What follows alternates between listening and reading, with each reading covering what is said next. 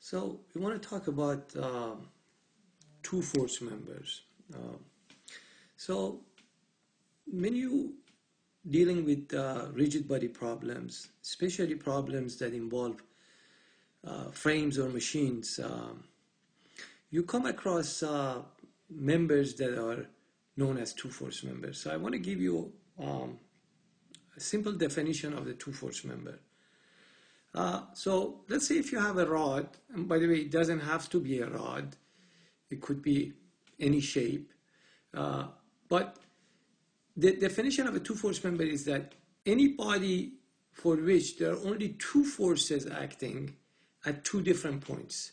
So for example, one force is acting over here, say force F1, and one force is acting over here, say force F2. So they have to be at two different points, not necessarily at the end points, they could be anywhere, but they have to be at two different points. And again, it doesn't have to be just one force at one point. It could be several forces, but you can make it into a resultant force.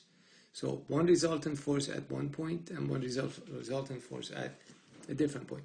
So we want to talk about how could a two-force member be in equilibrium. Clearly, this member is not in equilibrium. So clearly, this can't be in equilibrium.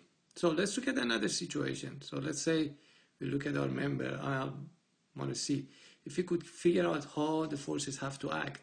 So let's say, first of all,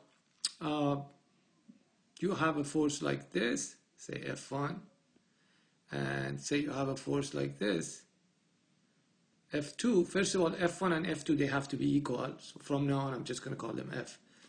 But you see, the problem with this is that, yes, in the y direction, they cancel each other, but this is going to create a couple if F1 and F2 are equal, and they have to be equal, and this body will rotate. So this is out of question. So let's look at another case. What if we had two forces like this, one like this, and one parallel to it like that? Again, both of these, the x and the y component of these cancel one another. But again, you see that they generate a couple, and this will start rotating. Okay, so this is out of question. So now, the only way that a two-force member can be in equilibrium is for the forces to act along the axis of the member, like this. So this is called a tensile member, so the member is in tension. And you could have it the other way, a compressive member like that. But the forces have to be equal, and it has to be along the member, along the axis of the member. Now, you could also have so-called non-straight two-force members. So you could have a two-force member which is like a, say, bracket type. Again, the only way that this guy can be in equilibrium is that the force have to act along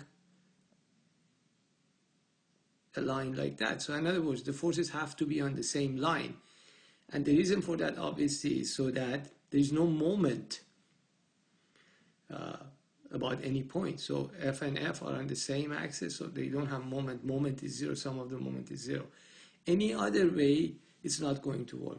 So the conclusion is that we could have straight two-force members, such as this guy, or a non-straight two-force member, and the forces have to act along the axis.